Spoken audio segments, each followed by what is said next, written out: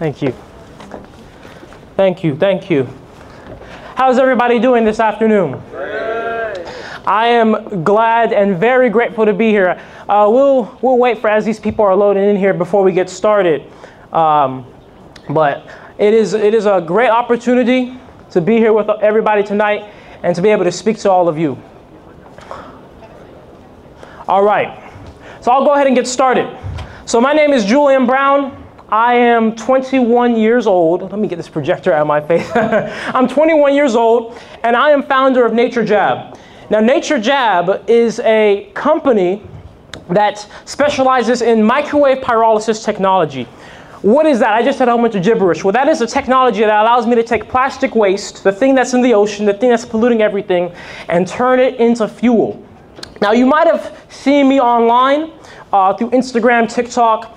I've gained some viral success doing this, but let's go ahead and get started here on the presentation. So, as I said, microwave pyrolysis reactors, turning plastic waste into fuel.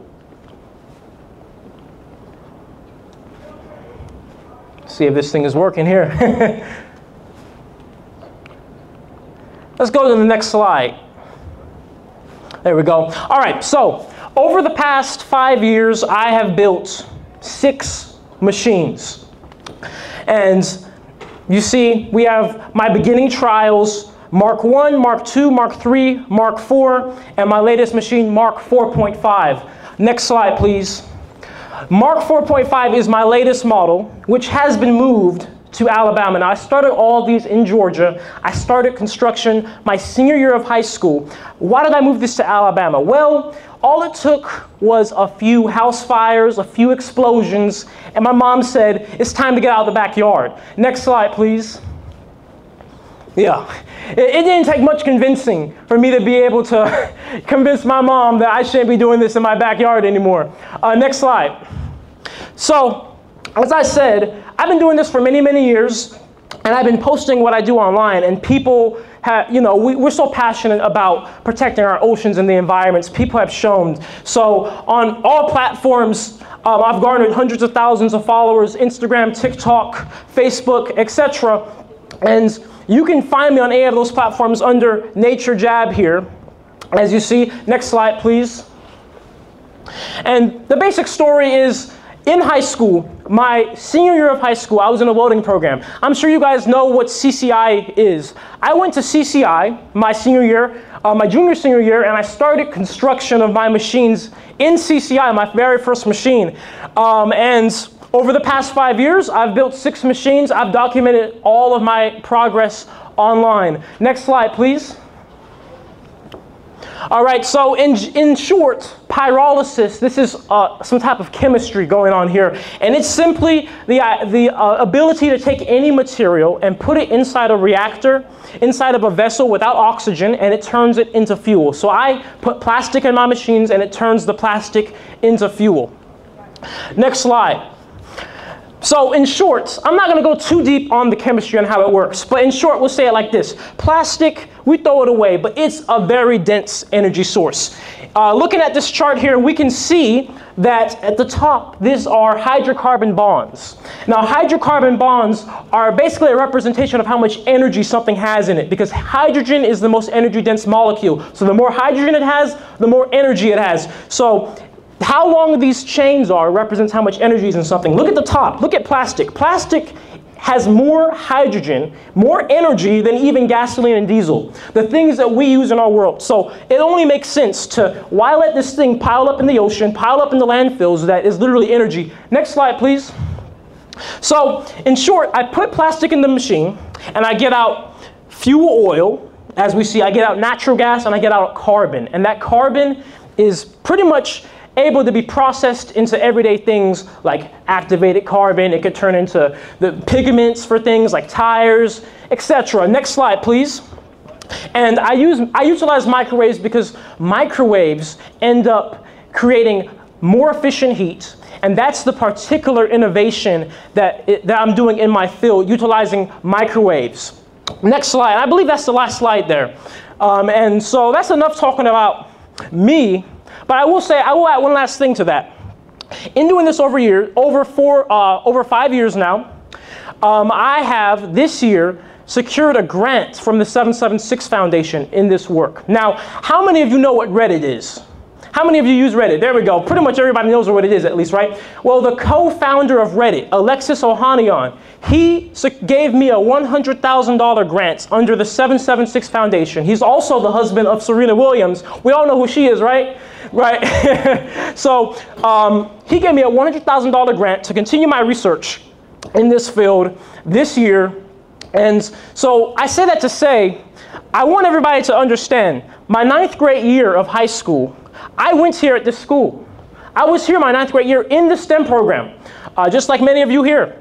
So the point of why I'm here is not actually to tell you about what I'm doing with the microwave pyrolysis, turning plastic into fuel. It's actually to tell you about what you can do.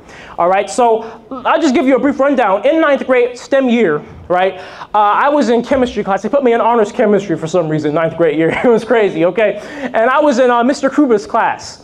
And does he still go here? No longer, okay. Yeah, well, I was in Mr. Kruger's class, and we had some type of science fair type of thing we had to do. We had to build a device, and or basically just have some type of trial, do the scientific method. And I built this device right here. Now, you guys are looking at this just like everybody was looking at it the day I brought it into the school, 9th grade year. Like, what is this thing? What is this contraption? Well, this is my first invention. And the idea of this thing is it's an alarm clock that doesn't use sound to wake you up. It uses really bright lights and some wind. There's a fan here that blows wind on your face. That's the idea. Now, I'm going to turn this on, but I will give a warning. Anybody that has any type of epileptic, if you're sensitive in that way, please look away, please refrain. It is pretty bright. So I'm going to go ahead and turn this on for you guys just to see the basic idea of how it worked. Everybody secured? All right. So that's it. It's pretty bright in here, but if your room is dark, nighttime, it wakes you up. It's pretty bright. So I went on to almost fail chemistry, despite all this. But the point I'm trying to make is I started in the same place all of you are. I started exactly where you are. I started building my first reactor in high school, okay? And especially being a part of the STEM program, all you understand the importance of science, technology, engineering, mathematics. It's amazing. And the applications of this stuff in our world. You see a problem and all of you are more than capable of solving it. Whatever the problem is, I saw plastic, all of us have a different problem to solve. And that's the main thing I want all of you to know. Because I have achieved success and I'm continuing to achieve success doing what I do. But you guys, I want you guys to go even further than even I have, okay? I started in 12th grade. Maybe you guys can start whatever you want to do now. Whether you're in 9th grade, 10th grade, 11th grade, 12th grade. It's never too late, never too early. You start the solution you want to start. Because at the end of the day, that's the most important thing. And that's why this program, the STEM program, was created to cultivate the seeds of science, technology, engineering, mathematics. These things maybe, they may not be as flashy or as cool as maybe like, rap or sports, but if anything, people are interested in this stuff. And, as you saw, I believe on TikTok, I'm almost at 1 million followers. Why? Because people believe in solutions. People want to see change in this world. And I'm telling you all that you will find great success in cultivating and working on science, technology. These are what the things we need in this world more than anything, okay? Because right now we need more solutions to the problems in this world that are growing every day. And all of you are just as capable, if not, well, you are all more capable than I've ever been to tap into what you want to tap into, the solutions you want to solve in this world, and go running with it. I have, as I said, I've had many house fires, a few explosions. I just survived an explosion of my machine, the one that kicked me out of my parents' backyard. The explosion was so bad, I got 2nd-degree burns on my feet.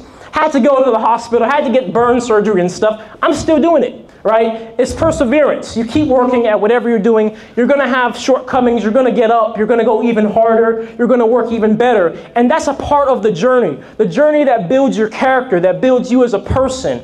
And that's why I want everybody to remember, no matter what, perseverance is so important. And it's a trait that you can apply to anything in your life, anything.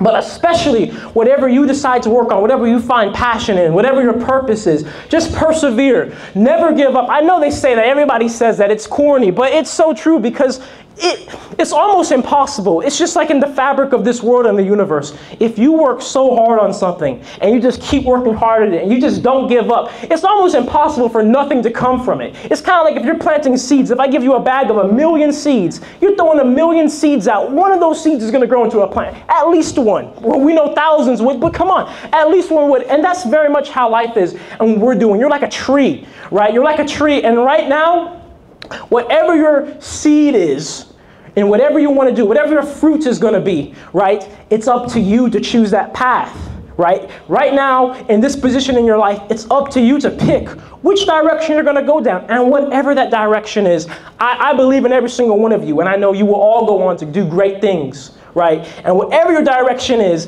you just persevere, work hard, never give up, and you will succeed. You will succeed. You will find your path. So with that being said, thank you all very much for having me. Thank you, Lithia Spring STEM. I'm very glad to be here. And you guys have a great evening. Thank you so much. You're welcome.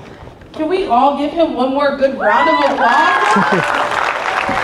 You know, it's so nice to see someone who came straight from Lithia. I mean, even some of the seniors here have Mr. Crew ourselves. So it's good to see someone who came from Lithia, planted that seed right here in the STEM program at Lithia Springs High School, and went on to do greater, bigger, and better things.